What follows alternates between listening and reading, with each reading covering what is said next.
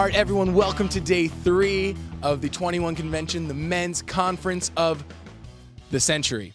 Now, everyone's all set. This is the very first speech of day 3, and we're getting right into things. It will help wake you up. This next man that's coming to the stage, he is going to help you turn up the volume on your communication. Please welcome your charisma coach, Marcus Oakey.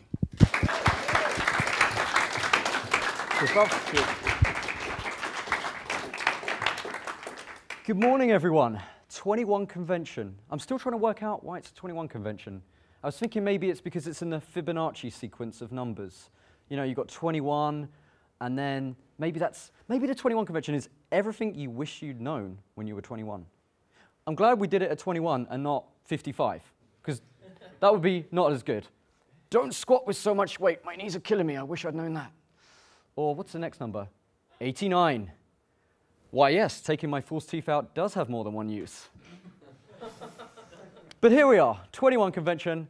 Everything I'm going to tell you now is all the stuff I wish I'd known when I was 21. And what better way to start the day off than breakfast? See, for me, I teach charisma. And people don't really understand, what is charisma? What's it all about? Well, my definition is it's the ability to affect the emotions of the people you speak to in a way that wouldn't have been felt had you not been there in the first place. So in other words, it's making people feel an emotion. Now, hopefully, this breakfast that I brought to the table might be able to demonstrate that. So quick question for you. What is this? Orange. It's an orange. Okay. This is yours in one moment, sir. Thank you for stepping up. Wow. It gets better. So if we squeeze this orange, what comes out? Orange juice. Orange juice. Why? Because it's an orange, yeah, full of vitamin C goodness.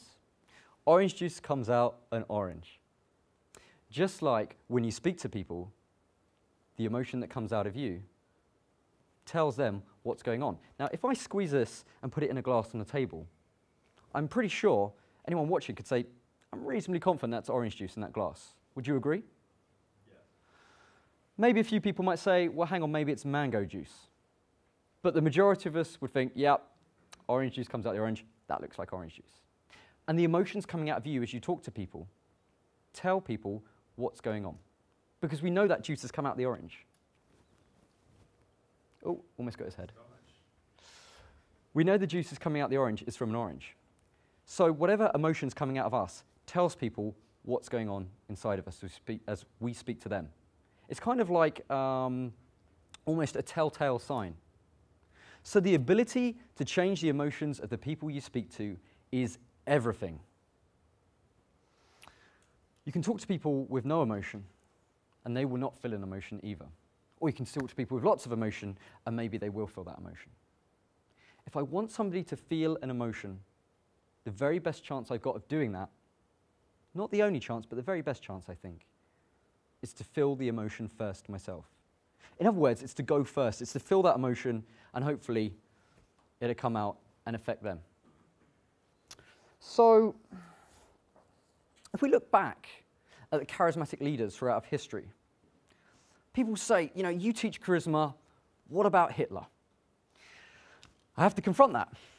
Hitler was a very charismatic guy, very charming.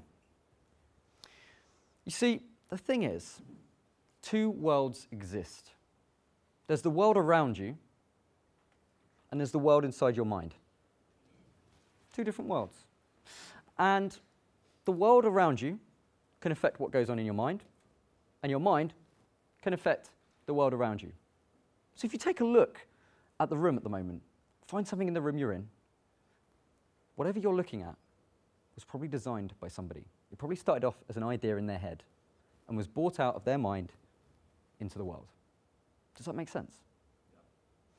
So all the great bridges, space stations, space rockets, even that glass on the table, started as an idea, and someone took action and made it real. So the emotions that are in your mind also get transmitted into the world around you. Hitler's ideas became part of the world around us. Now, his idea started, I'm sure, in his own mind, as very positive. You know, I'm going to make Europe a utopia. The trouble is, he was a nutcase. And he didn't make Europe a utopia. In his mind he did, he projected it out into the world, but unfortunately, it affected everyone else in the world as well. And this is the point I'm trying to make here. What we put out into the world affects other people. What other people put out into the world affects you. So for me, everyone watching this, you're the world around me. Just as to you, I'm the world around you. It's the people that have control of what's going on in their own mind that are able to put emotion out there and change the world around them stronger than others. What I mean by this is, if I talk to somebody and I make them feel an emotion, I'm changing how they feel about themselves, as you all do when you talk to people. If you're happy and you talk to somebody and you put them in a really good mood, you make them feel a nice way. And that affects their thought process. And that thought process being changed affects their mind. I remember when I was younger thinking, wouldn't it be cool to be in control of people's minds? You know, I was a kid, I was power crazy. But we do it to each other all the time. All of us affect the emotions of the people we speak to. So it's just about learning how to do that. So I'm going to start by maybe saying a bit controversial. For my 2 cents, I've worked in the self-development industry for a while now. And for me, time and time again, I strongly believe now, confidence is bullshit. Absolute bullshit. Now, this is just my opinion. And everything I say to you is biased. It's just what I've experienced. Because you are your own best teachers. Not me, not anyone else who gets up on this stage and talks to you. You have to figure things out for yourself. And this is just what I figured out. Hopefully, it'll cut down some of the learning time for you guys. Some of it, you may completely disagree with. Fine. Some of it, hopefully, you'll agree with. Great. But it's just my 2 cents. So, the reason I say confidence is bullshit is this. Confidence only really works when you're having success. Now, I teach people to become better communicators. I wanted to do that because I always had that problem. I was very shy when I was younger. I couldn't get up on a stage and speak. I'd absolutely poo myself. And I took strides to improve that. Now, the one thing I found is people were saying, well, how can we learn to, you know, I always run out of things to say. That was the thing I always heard. And I thought, well, you know what? Maybe I can fix that. So on my website, yourcharismacoach.com, I made a book. And this book told people how to get brilliant conversations. If you like, download it, check it out, it's free. And it had some good techniques. For example, conversations always die when you don't move the conversation into the past or the future. If your conversation is in the present moment, it's game over, it will die.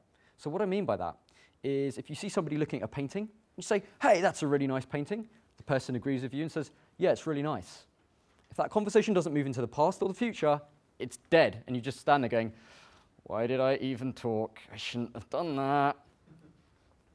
But if we say, that's a really nice painting, hey, I've got an idea. You've got a big jacket. If we fit it in there, I'll meet you outside, we'll sell it on eBay and divide the profits. I've moved the conversation to the future.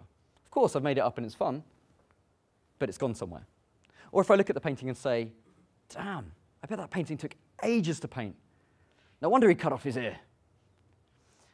It's moved it into the past. Doesn't have to make sense, but it's moved it somewhere. So conversations have to have direction. Now that's a very nice technique, but it's bullshit unless something deeper is taken care of first. And that is your emotion. Because, in fact, let's do a little test. If you can, we'll take your middle finger. Okay, and I want you to put it down and all the other fingers up. And really kind of, you know, lock it behind there. I'm going to demonstrate on this book. I want you to press it down like this. Okay, we're going to do a little test. Raise your thumb if you found talking to more people on your quest for self-development has made you more refined as a conversationalist, maybe. It's improved your skills a little bit. Okay? Cool. Next question. As you've spoken to people, and you've maybe practiced, raise your little finger if you've had conversations that are fun. Definitely me. I've had a lot of fun conversations. All right, almost there. When talking to people, I want you to raise your index finger if you've ever shared a good story with a stranger. Yeah, I've done that. And lastly, if you've ever gotten over your anxiety of starting conversations up with people you've never met before, raise your ring finger. Got a bit of a problem there. Well, I couldn't raise my ring finger, so that means I've still got it. I've still got that anxiety of talking to people. But hang on a minute, I've been doing self-improvement, or I've been in this industry for years. Why have I still got it? The answer is because I'm human. You're born with a suite of emotions, and they're great. Anger, happiness, embarrassment, jealousy, even the bad ones that we kind of try and hide. You're human. That's the point of being human. Rather than trying to block those emotions out, rather than trying to build the confidence to overcome them, it's not about that. It's about enjoying those emotions when you experience them. Because in 8 years, I've never seen one confidence course that works. Now, maybe I haven't seen enough confidence courses, but I meet people that have been on them, and they get to the end and they say, yep, that's me, I'm fixed. And about 2 weeks later, after they finish feeling good, they're crap again. They're not right. Or they have a spate of feeling really confident for a while, and after 6 months, for some reason, it just dies. Maybe they had an off day, maybe they spoke to some people and it didn't really work out too well, and their confidence goes. That's because confidence relies on success to work. You have to have a good result, a good result, a good result. If I get a bad result enough times in a row, my confidence is going to be shot. Now here's the problem. Do you remember what I said about the world around us and the world inside our mind? Can you think of anybody you know who doesn't have at least one little problem they're working through in their life? That their life is absolutely peachy in every way. There's just nothing wrong. I can't think of anyone. The one thing I have learned, and I wish I did know when I was 21, is all the stuff that happens to you in your life, all the bullshit, just gets replaced with new bullshit. You never ever really fix the bullshit problem. You never ever really fix the stuff that comes in. It just gets changed. It just gets replaced. And it's that kind of the bullshit when it happens. It's how you deal with it that determines who you're going to become as a person. And you're always being tested like that. It's great. It probably just doesn't feel that way right now. So all those people have all got some sort of problem they're working on. I will never look to those people to pat my back for me. I'll never look to my audience to pat my back for me. I'll never look to anyone I meet to pat my back for me, because I have no control over how they think or feel about me. I have good intentions, but I have no control. What I mean by that is a story from my father. He was a salesman back in the day, and he would sell machinery, and all the other salesmen got together one day, and they were talking, and he said, what's going on? And they were talking about this one prospect who was a complete hard ass, who nobody could sell to. And he said, you know what, I want to have a go. And they said, no, don't. They tried to warn him. They said, he will just tell you to get lost. So I'm proud to say, my dad being my dad, he gave it a shot. He turned up, knocked on the door, and the guy told him to get lost straight away. He said, oh, okay. He goes, I'm just going to go, but before I do, what's the matter? He said, the matter is, you're in my office, you're going to go out the window if you're not careful. My dad said, well, look, I'm leaving anyway, but I've really got to know, what's up? Again, the guy told him to get lost.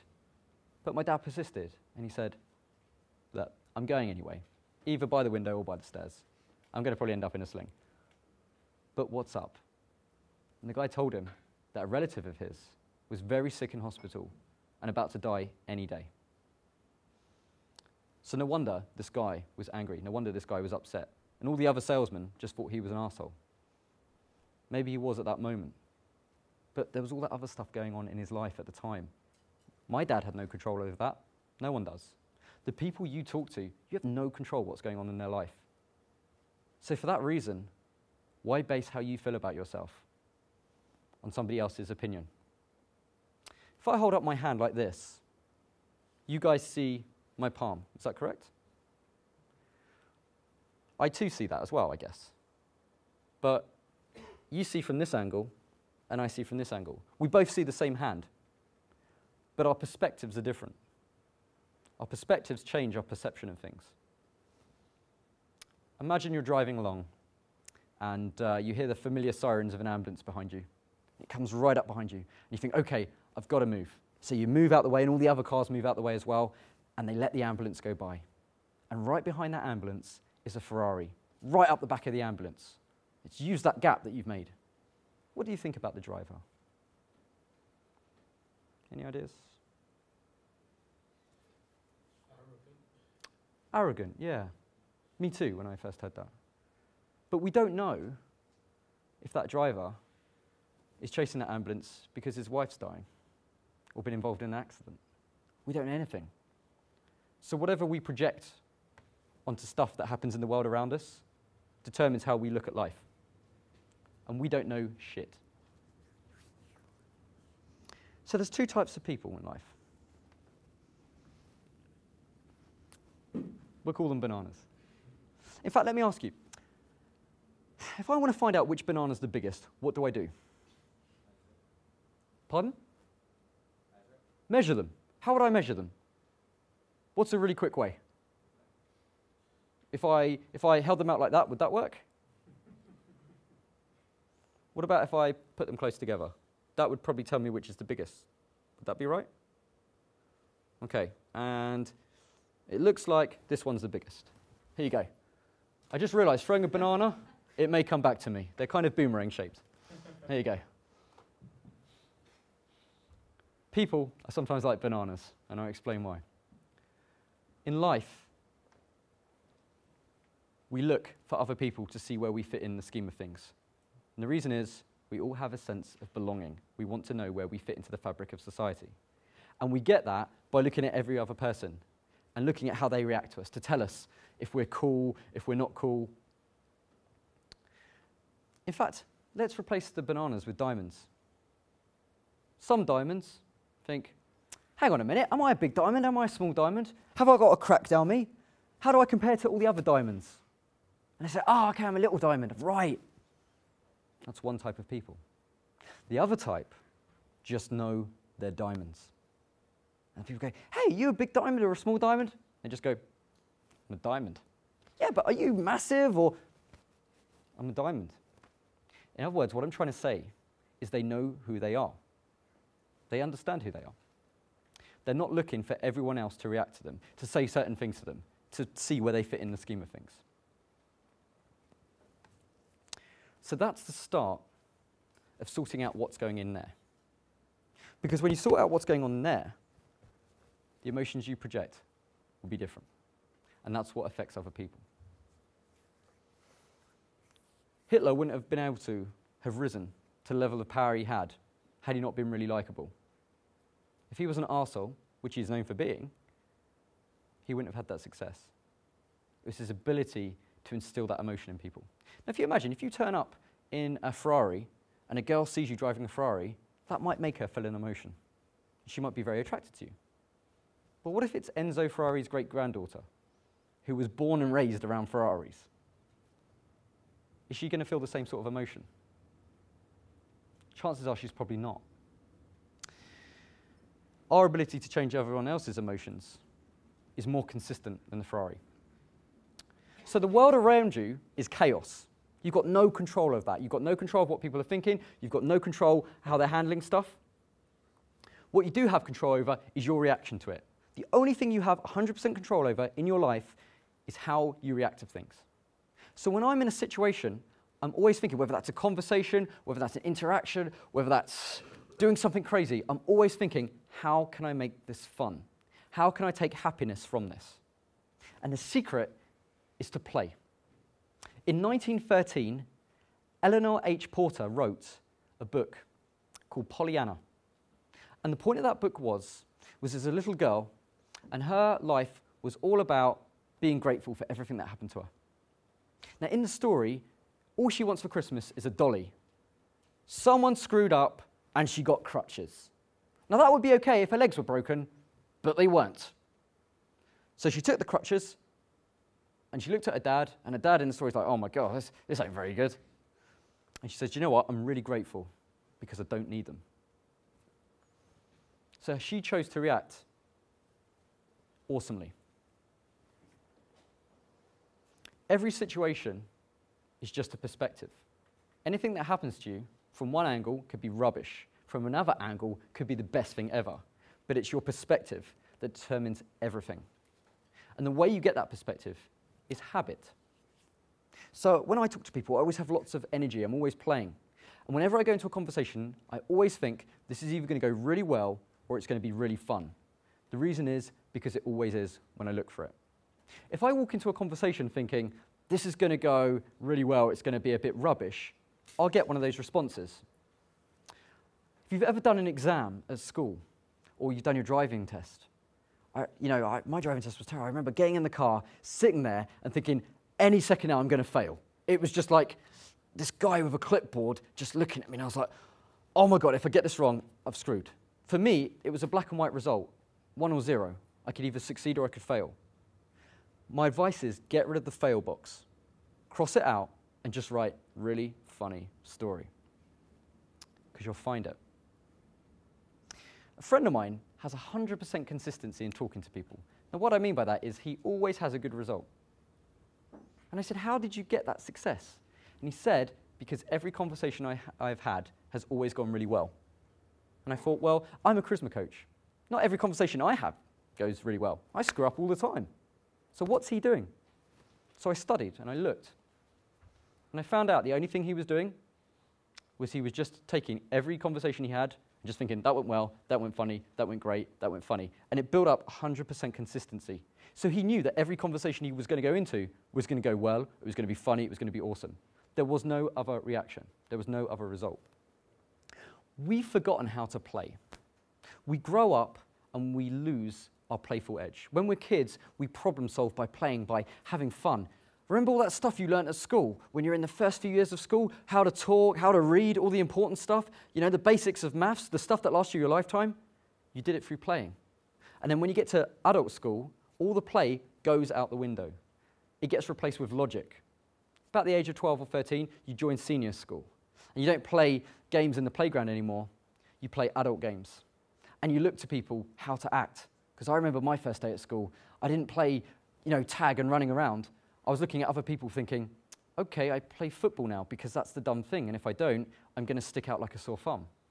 School raises you to be a logical thinker. It takes away from your playful, creative side and moves you to a logical side. And that's great, because you need to be logical to problem solve. Otherwise, you wouldn't be able to do business, you wouldn't be able to work.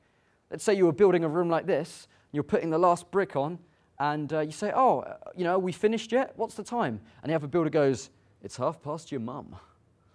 I don't know, is it going to be built? Or if you order some bricks, and you say, right, we need 50 bricks, and I go, ask you, how many bricks do you need? You say, 1 billion. This place ain't getting built, it's going to be really huge. So you need logic to function in the world. The trouble is we forget to be playful. But it's when we're being playful that we're at our most emotive, that we're connecting with people in the most engaging way, when we're having fun. People ask me, how do I start conversations up with strangers?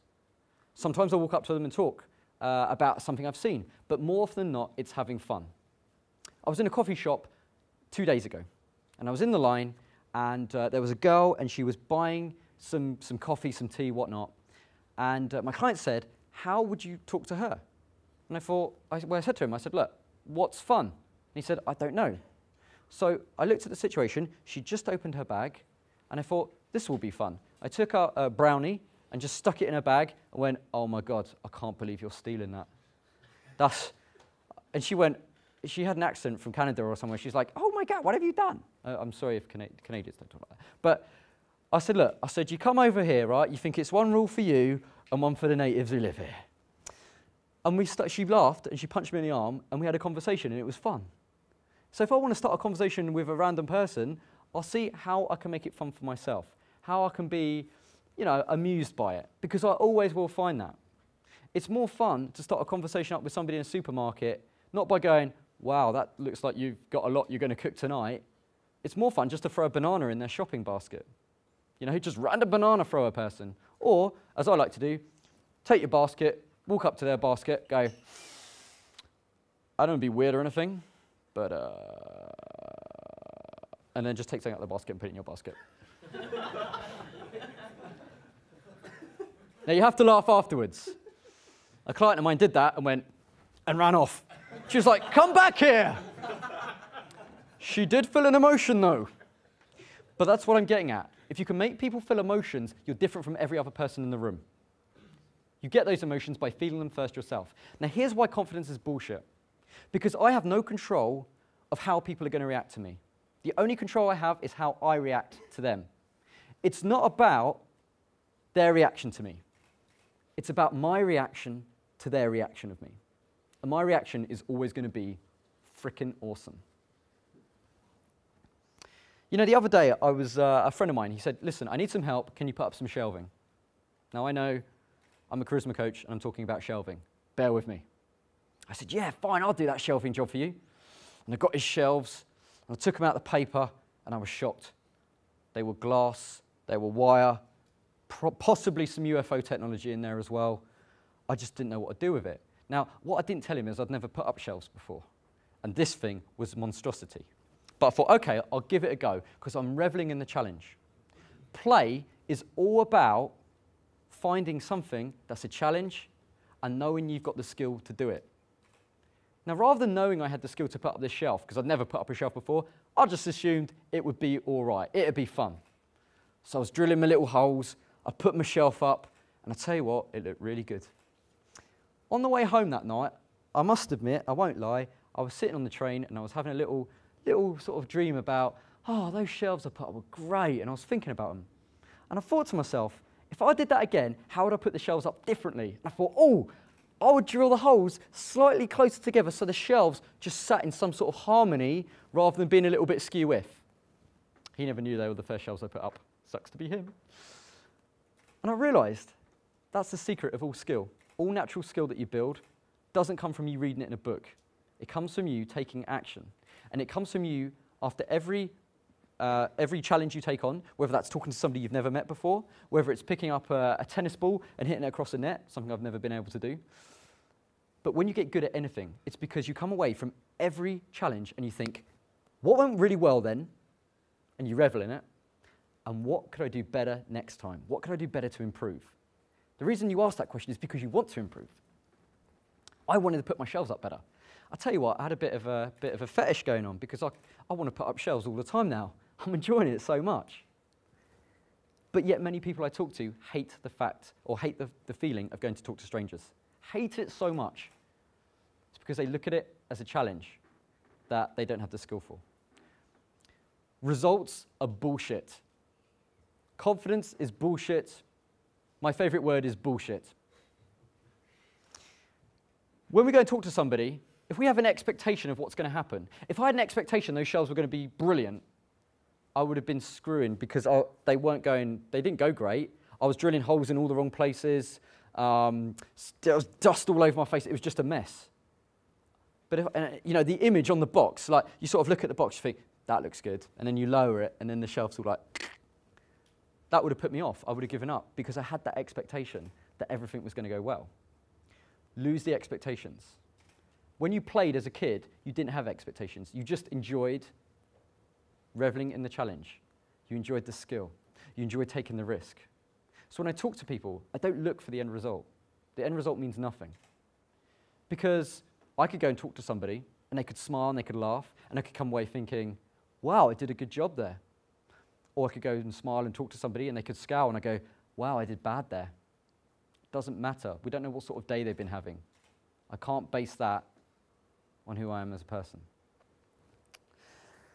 So what it really comes down to is taking action. Action is everything. There's, I think Friedman said, an ounce of action is worth a ton of theory. And he's completely right. Here's why. Say I want to think to myself, I'm the greatest conversationalist alive. life will listen to me saying that, and it will come down on its little cloud and say to me, right, you said you're the greatest conversationalist alive. Let's see how good you are now. And it will put me in positions where I've got to have conversations with people. I might be on the tube, I might be on the subway, I might be in the line at the coffee shop. Life's putting all these opportunities for me to talk to people. If I step up and I take the conversation and I do it, and I open my mouth and I go, oh, hi, I've taken action. Even though it could have been done better, yes, it could. But I took the action.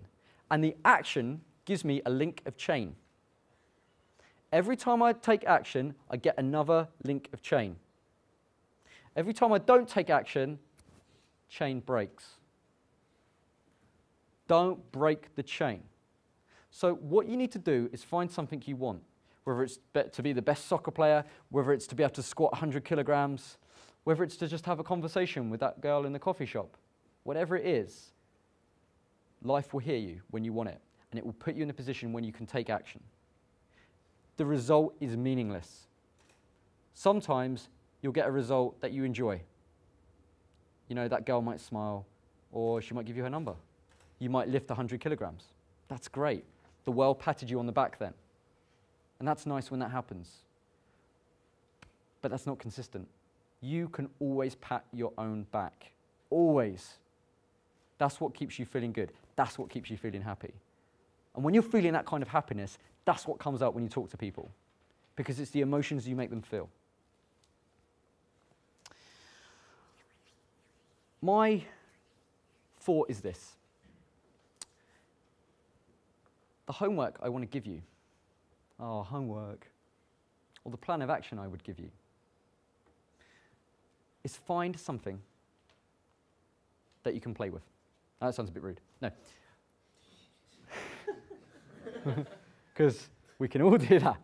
No, what I was going to say is the next time you're out in a situation, and it could be out of this room, it could be on the train home tonight, it could be in the bar tonight, it could be anywhere. Look at the room and think, what could I do that's fun here? What would make me laugh? What would make you laugh? It's not about making other people laugh, it's about making you smile. And do it. So, for me, it's being on a train and realizing I've got a bottle of vodka in my pocket, but I've put water in it. And then thinking, okay, this will be fun to see if I can empty this entire train carriage. Unscrew the bottle, say, okay, look around. I drink the vodka, then put my hands over my eyes and go, oh. 2 people get up and leave. Good, good. This is good so far. Thinking, okay, and behind my face I'm like, how can I get them all to leave? Start crying. Fall over the person next to you. It's just harmless. My record is 5 minutes, so I urge you to give it a go and beat it. You see, it's not about confidence. Confidence is bullshit. It's about not giving a damn. Now, if I could express that, and we're lucky we've got video here. You can't express this in a book. But not giving a damn really comes down to this. It's like, hey, we should go and talk to those people. And your action is, meh. It's just a feeling of, meh. If you get a good result, great. If you get a bad result, meh. It's not about going, yeah, this is going to go amazing. It's bullshit. It's about walking up and just dealing with what happens. And whatever does happen, know that you can deal with it and make it happy. Because life's going to throw you that stuff. The world around you is going to throw stuff towards you, emotions towards you. You've got to grab them, take them, and be able to laugh at them and throw them back. A good friend of mine is the next speaker, a guy called Sasha. He taught me a very good one. In the coffee shop, look for somebody who's about to take a sandwich. What you do is you walk up, not giving a damn. And as they lean for their sandwich, and they reach towards it, do your best Bruce Lee impression. And grab the sandwich. They will feel shock. They will be the most terrifying sandwich they have ever grabbed in their entire life. And they'll be in shock, and you talk to them straight away, and you say, do you know what? That's the most terrifying sandwich you'll ever buy. But it's good news, because every sandwich you now buy will be a luxury. The food will taste better. It will be brilliant. And they're like, That's extreme, but you're making them feel an emotion. You're different from every other person in the room. So, for me, charisma, it's just communicating with emotion. Now, there's ways to do that. It's all about your belief. It's knowing who you are. That's the ultimate question. Who the heck are you? And even then, the answer isn't something you'd maybe have with words. I could say my belief in myself, who I am, is just that I'm cool or I'm awesome. It could be. But really, do I even have to say that? It's just about knowing. I'm not going to look for evidence around me, though, because the world is a chaotic place. Just as I looked at my hand, and you see this perspective and I see this perspective, everything that happens when I talk to people, however I look at it, determines what evidence I take from it. So whatever our belief is in ourselves, it needs evidence to exist. If we don't have that evidence, you know, if you've ever looked in the mirror and said, well, I'm cool and awesome, and then 3 weeks later, you're not feeling cool and awesome, it's because you've got no evidence for it. But the world is too chaotic to get the evidence, I think. It's great when it happens and you get that great run and you talk to everyone and they love you and it's brilliant. But it's not always going to happen. You're going to have those bad spells as well. So it's up to you to create the evidence for yourself by how you interpret the world when it occurs. So I guess what I'm trying to say is this. You're your own best teacher. The reason you're your own best teacher is the stuff that you find out, the problems that you encounter. When you find out the solution to them, you own that knowledge. Everything I found out, I've had to find out pretty much firsthand. But it becomes part of me because of that. In doing so, in finding what it is, the solutions to your problems, in being your own best teacher, you become congruent with it. You own that knowledge, and that's what causes the change in you. That's what causes us to all develop. Life is about learning and growing. So all the play that I ever do, I learn from it and I grow from it, and I always enjoy it. Conversations for me aren't stressy. They aren't horrible. Anxiety occurs. I still get it. I love it. But rather than trying to blast through it, why would I do that? I'd rather just get addicted to it. So that's exactly what I do.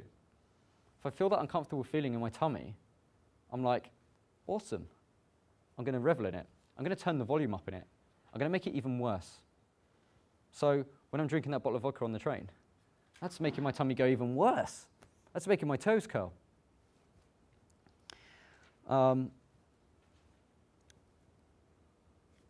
It's the people that are self-amused that have the most fun.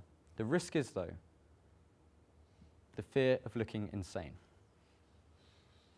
Because you think, okay, if I act like a kid again, if I'm playful, if I slide down banisters, if I start enjoying myself, what are other people going to think? Doesn't matter what they think.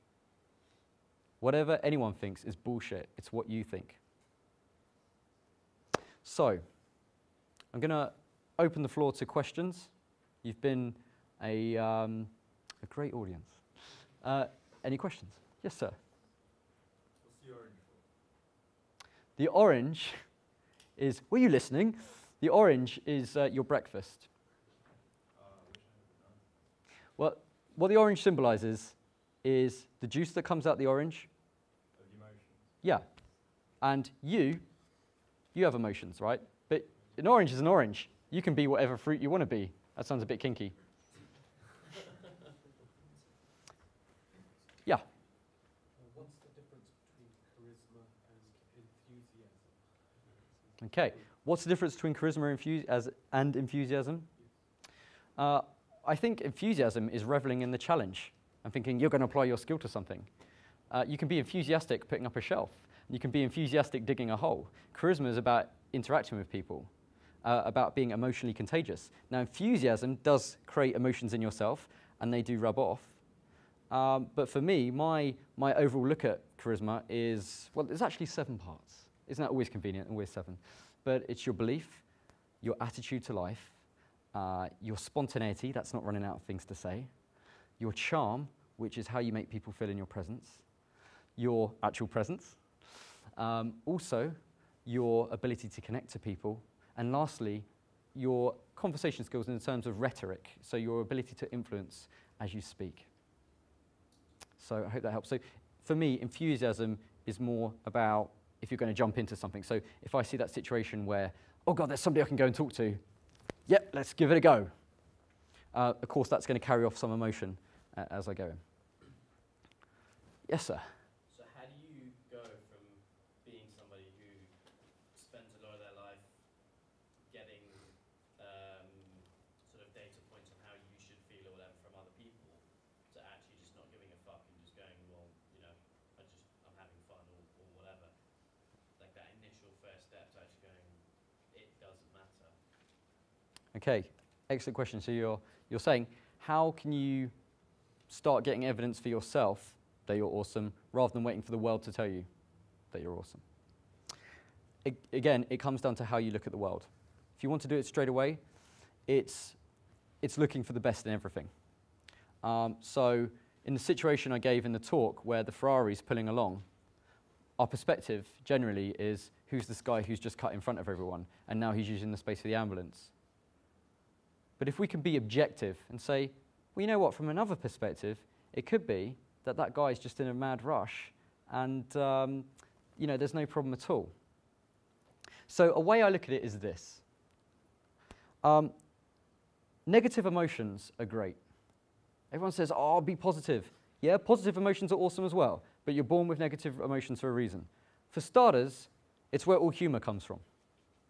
You know, if we had no negative emotions, comedy would be boring as.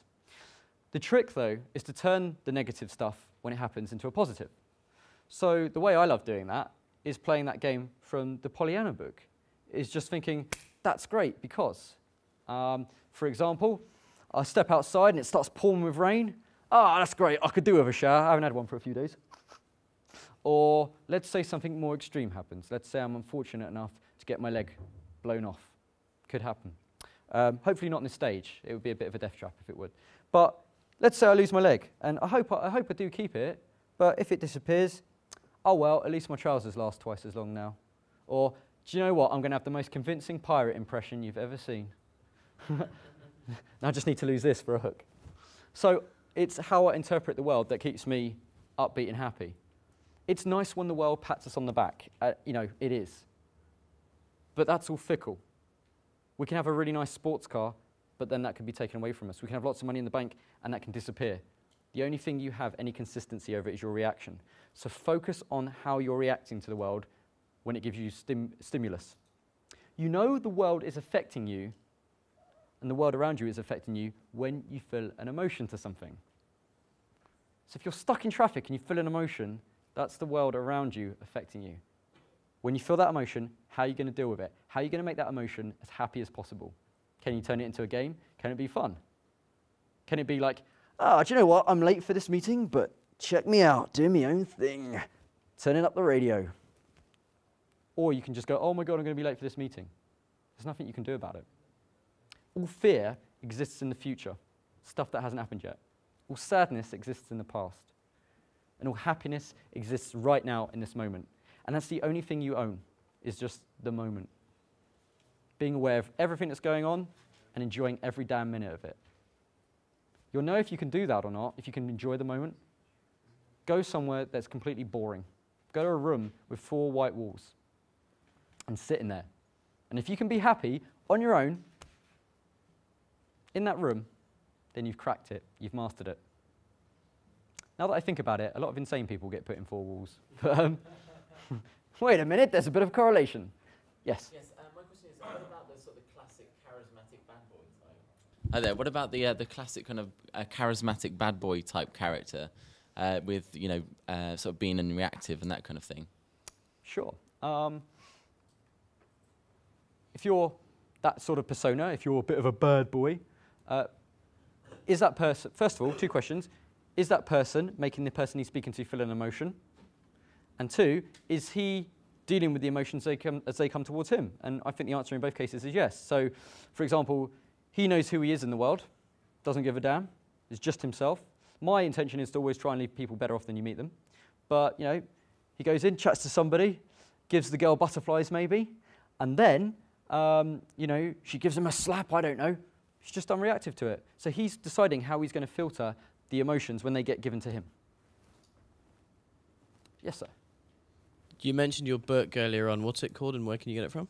Okay, I'm a terrible marketer, so if I was better, I'd be selling that and going, and you can buy my 89 DVD set. But my book is free, and it's from my website, yourcharismacoach.com. And that will tell you all the techniques that I used to become a better conversationalist. But the emotions are everything. Conversation and the ability to talk to people, it's a bit like a water slide. The flume allows the water to go down the slide, right? And that's the conversation. The water itself is the emotion. If you've got a slide with no water, you get a really sore bum. Or, if you've got the water and no slide, that's called a waterfall. So, the ability to connect to people, you need the conversation to a point because it allows you that channel of communication. But the emotion you then put down it is everything. Feel that emotion yourself first. So, guys, it's been an absolute pleasure. Thank you very much.